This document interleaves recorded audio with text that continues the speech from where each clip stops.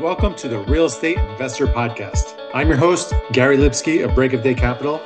I talk to leading experts to discuss a wide range of subjects to educate investors on best-in-class practices to build legacy wealth and positively impact communities.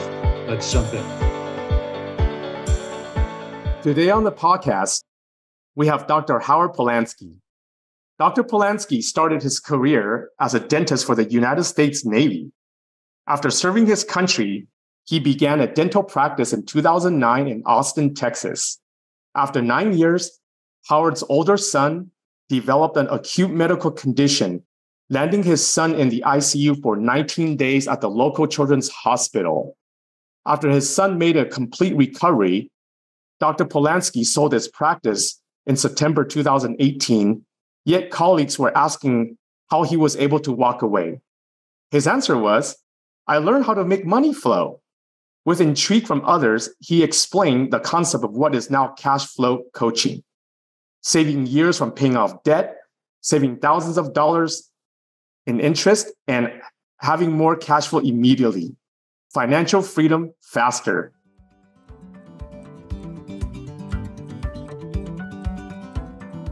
Choosing the right insurance coverage for multifamily properties isn't that complicated if you know who to talk to. At the Garzella Group, we're uniquely qualified to help you navigate the range of policy choices you have, and we're committed to saving you 30% in the process. We do intensive market research and have nationwide relationships, so we can find coverage other insurance brokers simply can't. We should talk. Go to quotenow.biz and we'll start the conversation. Hi, Howard. Welcome to the show. Joseph, thank you for inviting me. Could you start by telling our audience a little bit more about yourself and what you do? Yeah, so I started Cash Flow Coach USA just because I didn't know exactly what to call it. Now I tell people that I'm a CFO, I'm a cash flow optimizer.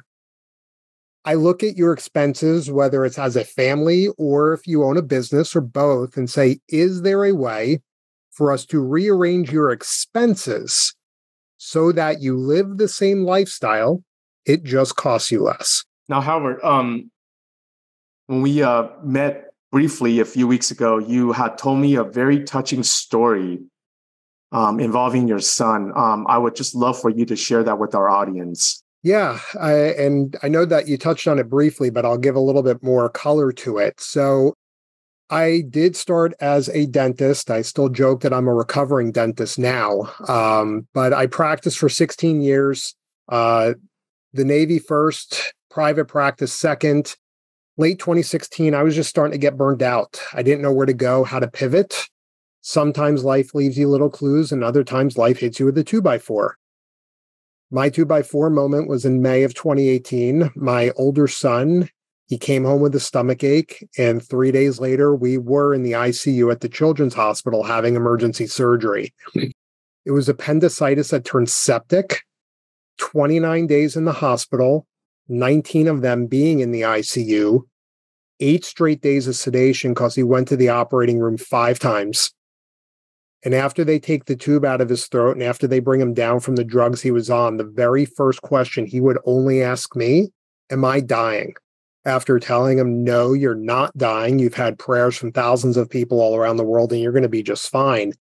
He looked at me. He knew I was telling him the truth. He closed his eyes to get more rest. I walked outside the room and then I broke. And it all just flooded together in terms of if life is this fragile and I'm unhappy with the path that I'm on, burn the ships, it's over. And that's what I did. I sold my practice September of 2018, just walked away from the dental chair. It is not the wisest decision to literally go from having an income to not. So that is one piece of advice I would give your listeners is like, please don't go cold turkey like I did. It is rather scary when you do that. But I just needed to. There was just no way that I could stay in what I was doing. Yeah, that's certainly really scary. I'm glad that things turned out for the better, and and let this be an inspiration and a motivation for all of us, to make ourselves more resilient and more robust, because we never know what life's going to come, what obstacles we're going to have to face and what challenges that we're going to have to deal with. Well, this is a good transition to how did you get invested, or how did you start investing in real estate and syndications? Yeah, I heard of syndications for a long time. I was always just a big fan of the stock market until the COVID crash. It was, I think, probably like a lot of your investors, you just felt like it was a casino. You had no idea if you were going to win or lose. And at some point, you just feel like, oh my God, I can't keep going on this roller coaster. And no one ever said you have to lose a bunch of money every time that the market goes down. And the one thing that completely shifted my mind was, are you familiar with the Federal Reserve and fractional banking, Joseph? Oh, absolutely. It's a passionate project of mine. Okay. So you're probably pretty familiar that for every dollar of assets that a bank has, they can loan out 10, literally just make money out of thin air. There was one sentence that was buried in March of 2020, right before everything got shut down. The reserves for every bank in the United States could go to zero. So literally, they could have $1 of assets and make as many loans as they want as possible. Here's the scarier part. That rule has not changed. So it's not a 10-to-1 fractional reserve banking. It's literally infinite. And it was at that point that I said, I have to start doing something else. And so I have invested in a few syndications. Some have worked great. Others have not. Others literally are in the middle of court cases right now, being a Ponzi scheme. So not everything has been real estate related. And, it's a school of hard knocks, just like I tried to learn the stock market and investing there. Not everything works out when you invest privately as well. Yeah, I think that's an important reminder to investors that as a vet sponsors and looking at different operators, to really do their due diligence, because not everyone's good at what they do. And so, just like in any profession, so that I'm glad you willing to share that it's not always rainbows and unicorns. Now, having said that, could you kind of maybe describe what an ideal sponsor operator might look like to you, and or if conversely, if you want to maybe just give the audience maybe just a few tips on red flags that you might be looking for? I think longevity is probably the biggest factor that someone should be looking at, whether they were doing it personally. And I'm thinking of one that's a really niche real estate component that I've invested in, but they've taken a spin on it where it's the primary revenue driver is weddings. And in their past, before they became a syndicator, they had a history of converting these properties to destination wedding spots and using the weddings as the primary revenue source, and everything else above that was gravy. So that one, they didn't have a long track record as their own syndicator, but they had the track record of doing this under other under GPs and other under managers. When it comes to, let's talk the more generic multifamily, self-storage, mobile home parks, the longer the track record, the better. If you can find someone that was before 2008, that that they got their butt handed to them and they're still around, that's a big, big check mark. So above anything else, that would probably be the biggest thing. The second factor would be in terms of things that went full cycle. They bought it, they fixed it up, they sold it. Not everything's going to be a home run, but was it at least a positive return more often than negative? If it's been negative too many times, they're not going to be around then either. So that's probably the two biggest factors I look for these days. Yeah, that's a great tip, and it's certainly that I resonate strongly with. I mean, there is no replacement for track record. I mean, newbie syndicators, I always tell people this, like you're gonna have to earn your stripes. It's just like when you're when you need a procedure done, you're not gonna go with somebody that just finished their residency, right? You want somebody who's done that procedure over and over again. with very little complications, right? Yep. So Howard, what is your outlook for the economy and or the investment landscape over the next couple of years, and where would you be investing today with that outlook? Whew, that one's definitely hard because my crystal ball is just very, very fuzzy right now. Let's start with, in regards to interest rates, if we're going to take a stab at that, do I see that continuing to go up as dramatically as it did in 2022? The answer is no, for the simple reason that the United States government is the sole customer of the Federal Reserve. At some point, if you raise the interest rates too much, every single dollar of tax revenue is going to pay just the interest. You can't do that. Considering the underfunded nature of Social Security, Medicare, the defense budget, the pensions, there's no wiggle room left to keep on doing that. So from that standpoint, I don't see, maybe there's another 50 basis points going up, and that's about all I can justifiably see. Hearing other people, like from you guys and other podcasts that I listen to, I think there's going to be a world of hurt for a lot of these more new syndicators, like you were mentioning, that just thought, hey, we can get away with a variable interest rate, and they're going to get their butts handed to them. If you're going to try and say what's going to be the safer, I don't think anything is 100% guaranteed safe. You know, in regards to inflation, mobile home parks, I don't see them going anywhere. Self-storage, I don't see going anywhere. And then pick and choose your spots when it comes to multifamily syndications. That's probably the best thing that I could think. But even more important than that, right now, the biggest investment is I'm making in myself and my own business. Because because I realize like that is the greatest bang for my buck that I can do right now, is that if I can double my own business, I'm not going to be able to get a return like that anywhere else. Yeah, it's never a bad thing to invest in yourself. The more that we make ourselves smarter and stronger and smarter, the more that we can help people. So Howard, with that, can you tell us more about Cash Flow Coach USA? What are you doing there? Yeah, so I'm guessing this is a more sophisticated audience, so I'm not going to beat around the bush.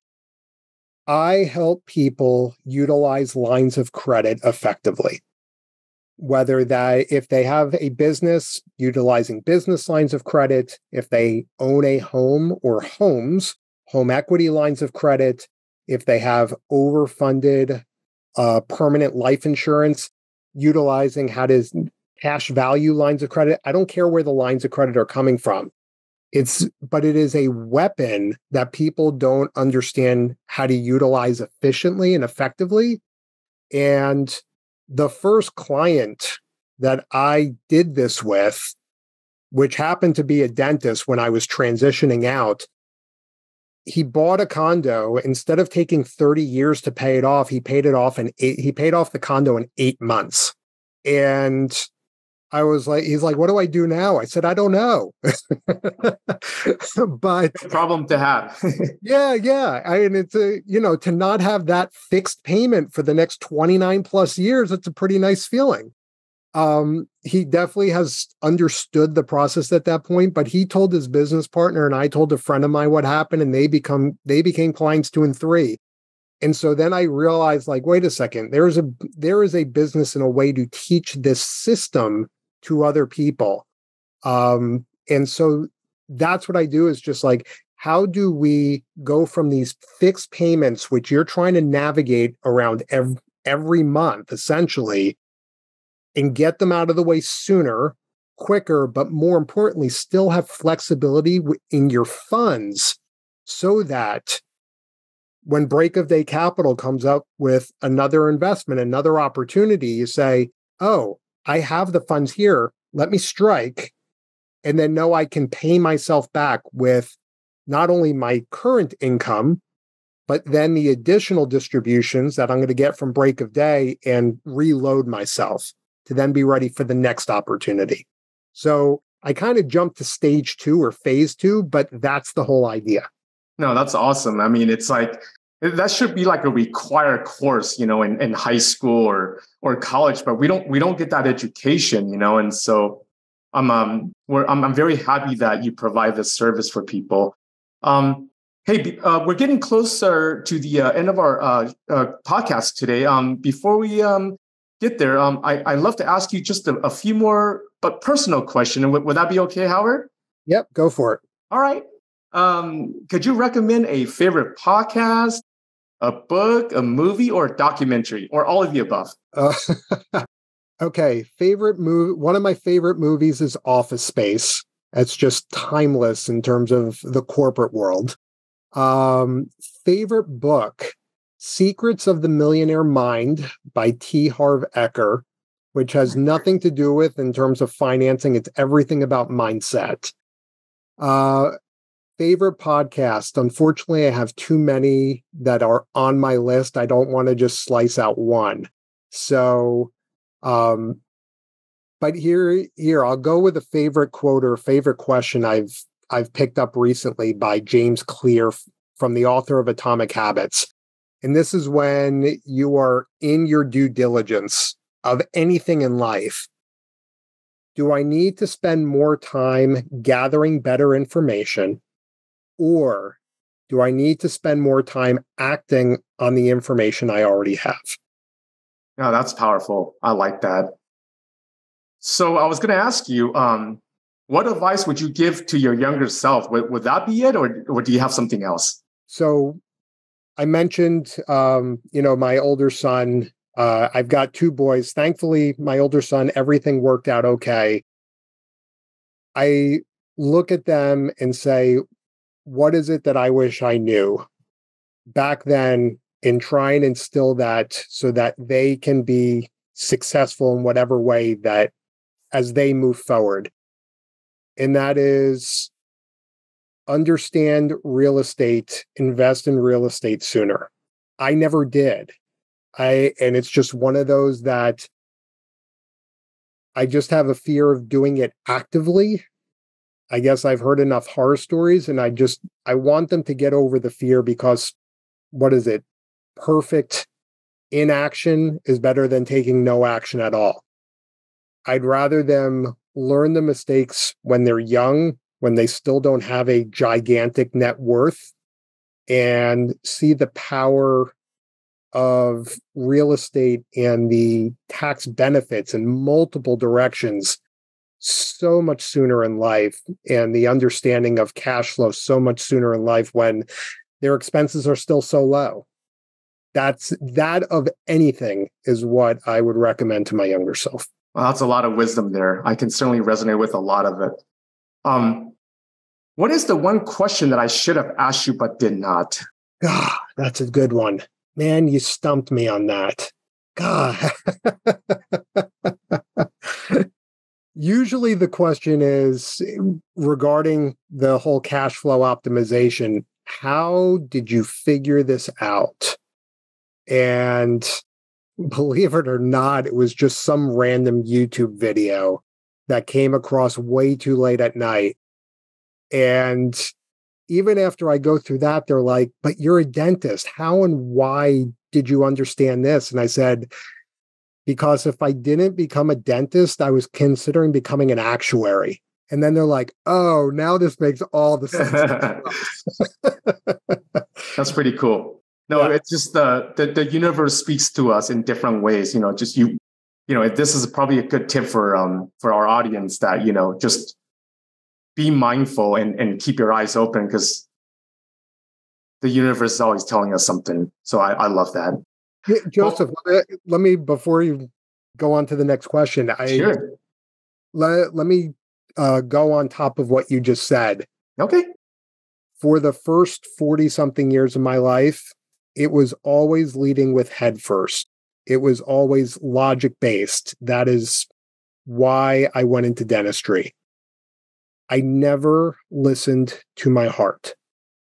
I didn't. I never listened to my heart. And it wasn't, as I said, it wasn't until I listened to my heart and after helping these first few people that, with the whole cash flow thing, where I was like, this is the way you're going to make an impact in this world. It's not dentistry. It's not doing another root canal. It's not doing another crown. It's teaching people the rules of what I call the new finance and more importantly, the system around it so that they can take it and they can get to their freedom sooner. As soon as I finally listened to my heart and said, this is just the direction I have to go, now all of a sudden that weight just came off. So if you want the one piece of advice, that is it, is like, make sure to go into your heart, as woo as that sounds, and it won't lead you astray. I love that. I'm so glad that you got that in there. It's certainly something that I resonate with very strongly. I've been a beneficiary of investing in a lot of syndications and being able to enjoy the passive cash flow and kind of living life on our own terms. But life is so much better when I can share with what I've learned over 30 years of investing and helping as many people as we can, whether it's through education or opportunities or helping them giving them the tools to figure all this stuff out. It's extremely gratifying. So thank you for that, Howard. I'm so glad we got that in there. Well, Howard, thank you for providing your valuable insights and wisdom for our listeners. And we appreciate what you're doing with Cashflow Coach to help investors manage and gain access to more alternative investments. We support anyone providing the opportunities, tools, and the education to help regular people become savvy investors in the alternative investments world. Lastly, before we let you go, where can listeners find you? Yeah, couple different ways. www.cashflowcoachusa.com. But it's just as easy to call me or text me, 512-608-1020, or email is Howard, HOWARD, at cashflowcoachusa.com. Awesome. This is Joe Fang with Break of Day Capital signing off. We will be back next week with another informative episode on the Real Estate Investor Podcast. Bye, guys. To all of our listeners, thanks for joining us. And if you like this episode, please head over to iTunes or Stitcher and subscribe, and leave a review, as it will help us reach more people. And if you'd like to learn more about what we do at Break of Day Capital, head over to our website at breakofdaycapital.com and sign up for our newsletter and fill out our investor application. We'll talk to you next week.